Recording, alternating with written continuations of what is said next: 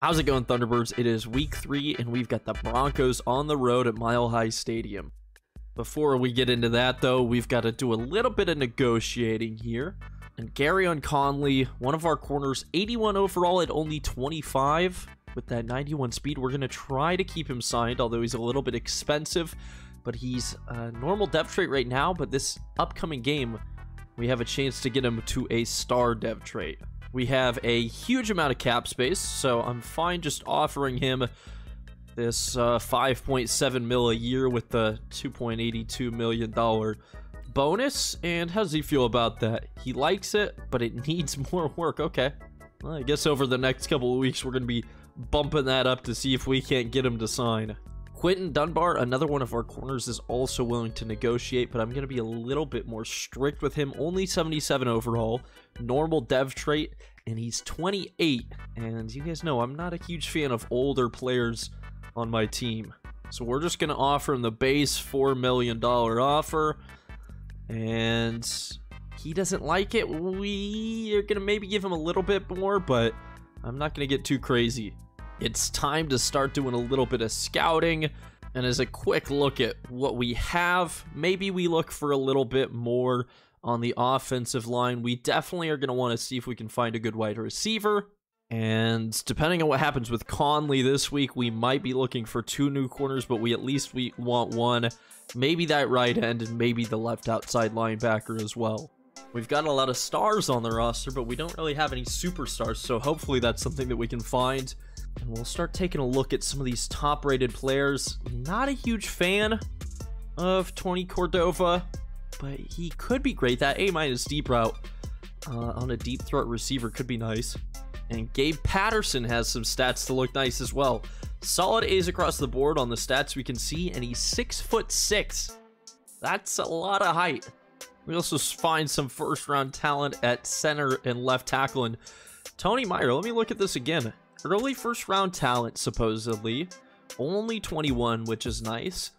I'm liking that. A- on the impact plus and B pluses on the run block finesse and the pass block finesse. So that could be nice.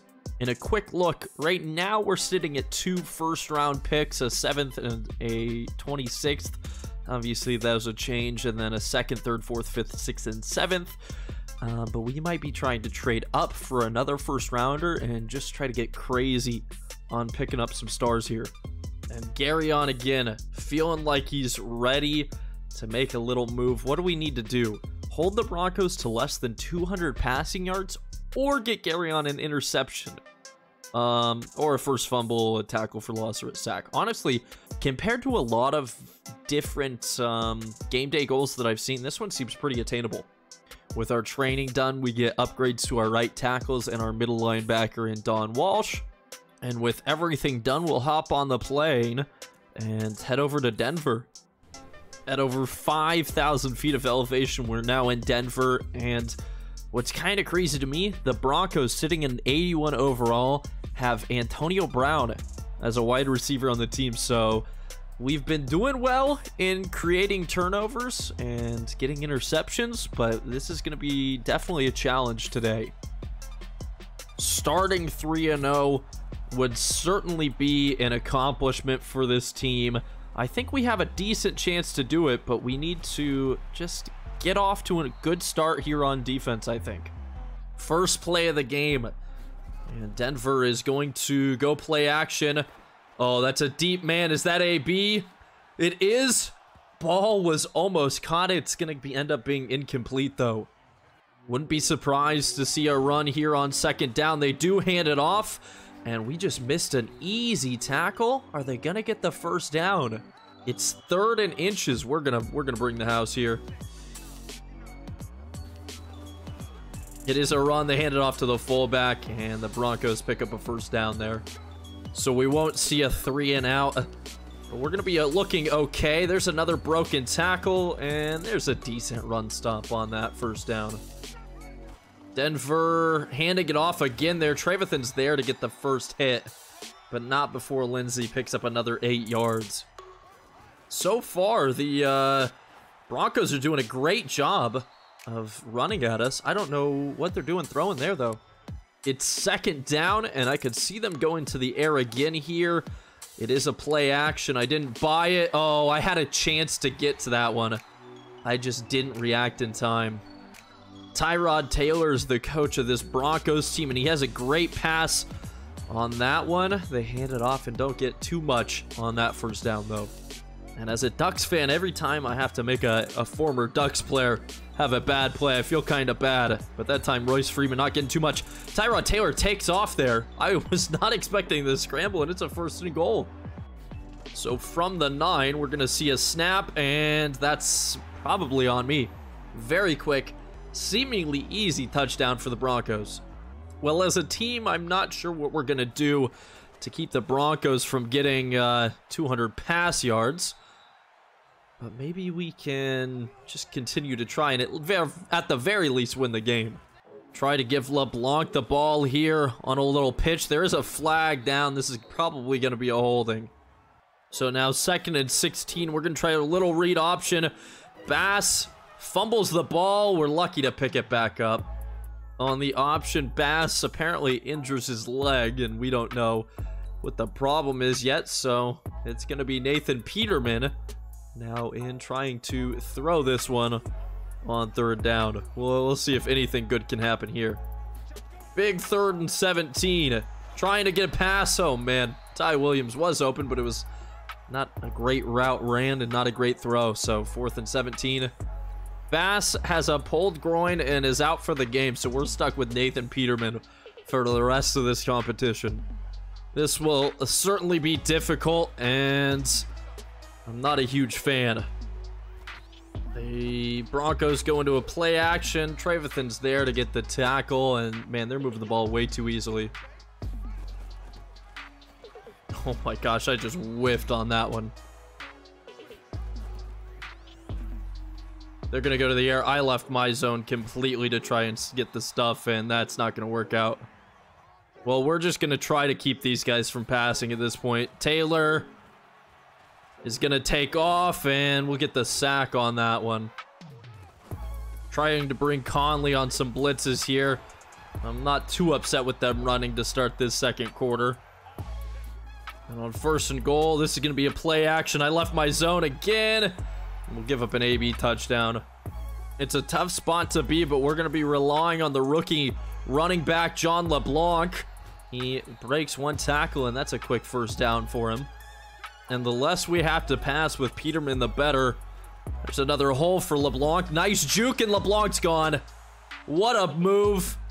And the rookie goes for 6, gets us on the board here in the 2nd quarter, and we're going to need a lot more of that. 53 yards for the touchdown. Well, it seems that as quickly as it was 14-0, it's now 14-7. As we gave up decent field position, but they fumbled the ball, and we just recovered it on the kickoff. What an absolute miracle of a play for the Condors here, as we get the ball back right after scoring. And we'll see, can we get it to LeBlanc? He's got a couple of blocks, and he's got another 11 or so yards. I was absolutely not expecting anything from the kick coverage there, and they came up huge. As much as I want to avoid it, we will need to pass a little bit with Peterman. And he's got Ty Williams for a 1st and goal, but with a flag down. Is this going to be a holding? Perfect. A face mask to make it a little bit easier for LeBlanc. So from the 2, we'll see if John can get his 2nd rushing touchdown of the day. He's got the blocking, and he could have just strolled into that one. 14 all now, just like that. The great news about all that is it allowed our defense a little bit more time to rest, and this is going to be a running game as far as I can tell. They will hand it off again, and we've been blitzing, but it's just not enough. Lindsey, 9 carries for 70 yards. Another run and another 1st down for Denver. 4:15 to go in the half.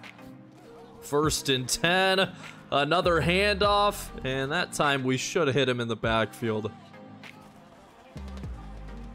There's the sack that time. We bring the strong safety on the blitz, and it's 3rd and long. Didn't mean to bring this pressure. We will give up some passing yards, but we'll get the 4th down, and I'm like Kyle Shanahan, we're going to take a timeout here before halftime. Gotta tell you, as a Niners fan, I'm absolutely crushed by seeing another one of my teams lose again in a championship game. With 2.5 minutes to go, we're gonna try and pass a little bit. They brought pressure. Renfro's gonna do a decent job getting some yardage, but we gotta make sure that we're continuing to move the football. So, seeing what we can do to find guys open. We'll make an audible, and is that Renfro open again? I like it a lot. 2-minute warning. We'll go ahead and stop the clock for us. And, oh, we had Nelson open, but Peterman missed him. Trying to continue to pass. Peterman has Williams, and Ty Williams off to the races. I think he might score here. Wow. Big plays so far for the Condors today. Ty Williams, the Western Oregon graduate, former classmate of mine, is going to give us the lead. So far, Peterman hasn't looked too bad in the passing game, as we are just going to try to hold these guys 75 yards through the air so far as they go with this hurry up. And hopefully we can prevent anything crazy. Dang, that hurts a little bit. Remember, the goal was to keep the Broncos to under 200 yards passing. They're just now getting over to 100. 2nd and 3. They're going to the air again, and Trevathan gets a hit, but one timeout left for Denver, and they're going to just go with a little dump off, so clock will be moving. It seems kind of like the Broncos might run out of time here. 27 seconds and one timeout. And they just used that timeout, so hopefully we can catch them out with 15 seconds here. Don't want to give up a touchdown, but if we can prevent... Well, we can just do that. let's try to return it. Why not? Trevathan with another user pick. And you know me, with 8 seconds to go, we're going to try a little bit of something. Or we could just take a sack and let's go to the half. Let's not risk his safety here. Von Miller just absolutely destroyed us there. Thankfully, we can go to the half. We don't have to have that terrible field position. And we can go into the locker room up 21-14. We have given up 128 passing yards. But we get the ball to start the third quarter. And I think we might start to burn the clock out a little bit. For a guy who's only 25, it's super useful still to get that dev trade upgrade, so we're going to be running the ball a lot here and hoping to get that. The biggest problem here is going to be too big of plays, I think. LeBlanc, man, he's having a game so far. 2 touchdowns, and with a decent run here, yeah, he'll be over 100 yards.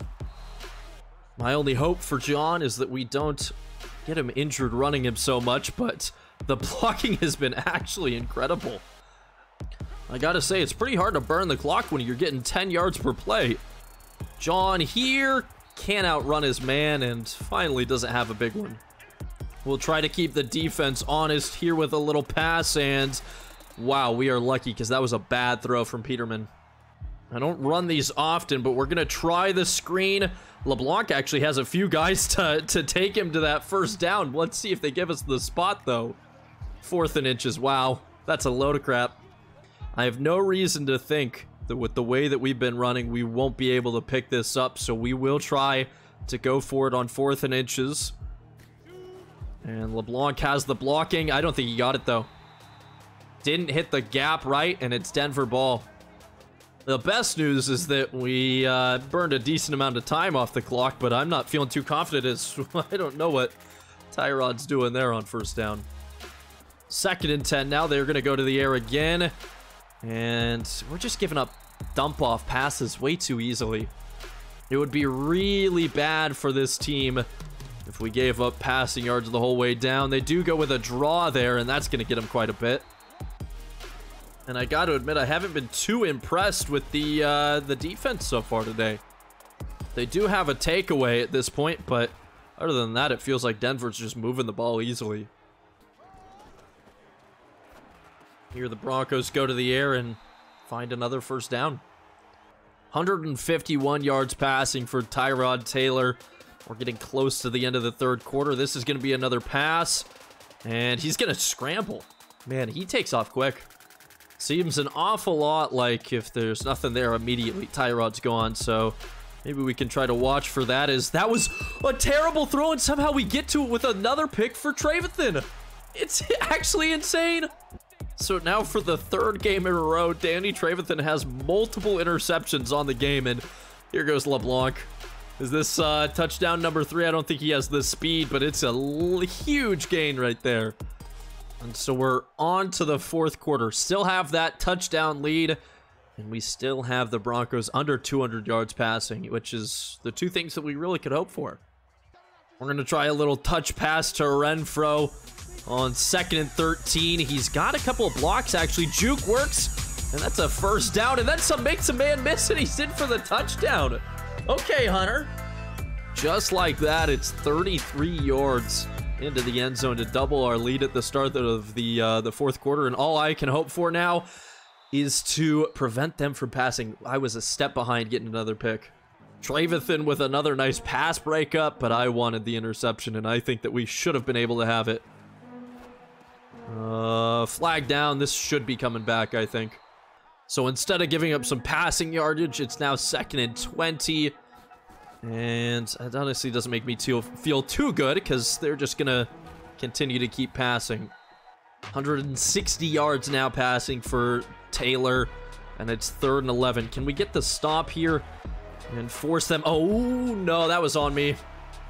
They're going to get over 200 passing yards now, just like that. And it's a big first down as well. We're going to be bringing a lot of pressure now. Conley, we might not need to worry about it. That was a tackle for loss from Garyon, so he might be just fine at this point. Well, unless I read the game day goal wrong, it said that he only needed 1 tackle for loss or 1 sack or 1 pick, basically. And he now has a tackle for loss, so maybe I'm wrong about this, but I hope that the man from Ohio State should be now a star. And the best part of it all means that we can just play the game. We don't have to worry too much about what the Broncos are going to bring. 5.5 minutes to go in the game. And what are I'm really concerned about that play calling if they're going to run it on 3rd and 10. Royce Freeman might be good, but he's not going to be that good against our defense. Here's going to be a pass. And, oh, I just totally gave that up, but what are they doing? Phillip Lindsay had the catch, and he had space to pick up the first down, but just started doing a little jig or something. Started dancing around before the line to gain, and it's not enough. So we get the ball. LeBlanc gets another nice carry. And at this point, I gotta think that the game should be over. They do have all their timeouts, and, you know, we could have something bad happen, but we are gonna be able to just burn the clock out here. 3.5 minutes now. LeBlanc's going to keep getting these carries. Dude, he is turned into a workhorse today. And with only 7 yards to go until he gets to 200 on the day, we're going to continue to feed him here, hoping for the best. That's a fumble. That's what I was hoping wouldn't happen. And, all right, still got a little bit of a game here. Denver gets the ball back. Let's try to get another turnover, huh, defense? Trevathan could use another interception. Garyon, another nice tackle there. They're going to go to the air again, and how? This game just cheated me. It slowed me down instead of letting me get the interception. It was incomplete, but there's zero reason that I shouldn't have got to that. It literally slowed me down. At least we get a nice hit stick there. 4th and 8. We're going to see what they can get out of this. I got AB coming into my zone, maybe. Oh, I just gave that up. I just gave them a free touchdown by not covering him. LeBlanc still in. Gonna continue to give him the ball, and now we're at the 2-minute warning. A couple of first downs would seal the game. LeBlanc, oh my gosh, he had some blocking. He almost had a touchdown there. First timeout taken for the Broncos. We've got a 3rd down, which means we kind of have to pass. That was a really risky one. Renfro will come down with it, but it's short of the first down. Unfortunately, it means that we have to punt the ball away, and we're going to give them the ball. 1 timeout and under 2 minutes to go. We'll see. Coverage could be good here. That seems like, oh my gosh, that was a terrible punt. Absolutely awful. They get the ball near midfield. Well, let's see if the game wants to screw me out of a pick again. First down, they're going to run a draw. That's a terrible decision. I don't know how he's still on his feet, but the clock will be moving, and the Broncos are forced to go into the hurry up and throw just a bad throw there. Minute and 25 on the clock, and they're going to find AB for a first down. We might be in trouble if this game ends up in overtime, as, wow, what a catch through the contact. Not having Bass has certainly made our entire offense one-dimensional. Oh, why? Well, in 3 games now, Trevathan has 8 interceptions. If that's not ridiculous, I don't know what is. No timeouts left for the Broncos means we can basically run 2 more plays and be out of here. And on the final play of the game, I'm going to let LeBlanc try to take off. No, nothing doing, but clock's going to hit 000 anyway. We survive without our starting rookie quarterback. We might have finished the dev trade upgrade for one of our corners, and we should have a star at that position now. And LeBlanc had himself a game. Never mind the fumble. It's still impressive. Also, little side note, Danny Trevathan, 3 more interceptions. We are absolutely dominant in takeaways this season. But on offense right now, Nathan Peterman ends up going 7 of 10 for 2 touchdowns and no picks, which honestly isn't too terrible, although his misses were pretty bad. LeBlanc, 22 carries. Those negative plays at the end pulled him away from the 200-yard mark, but still a respectable 8.4 average and 2 touchdowns on top of that. Receiving-wise, Renfro and Williams both get themselves touchdowns with a respectable amount of yards between the 2 of them. And on defense, Jonathan Hankins and Carl Joseph pick up some sacks, while Danny Trevathan gets 3 interceptions. And on the kick return team, Jonathan Abram picks up a forced fumble. Garyon Conley is now a star dev trait guy, which means he's going to get some XP. But frickin' Daryl Bass is out for 5 weeks with that pulled groin. We've got a lot of cap space. I think I'm going to have to go and find a new quarterback to replace Peterman. And to try and save ourselves a little bit, we are going to sign Brett Hundley, the free agent. He's got decent passing stats, and he's pretty damn quick. So he's not the greatest quarterback in the league. Number 47th ranked, not terrible. But one thing's for sure, he should be better than Peterman.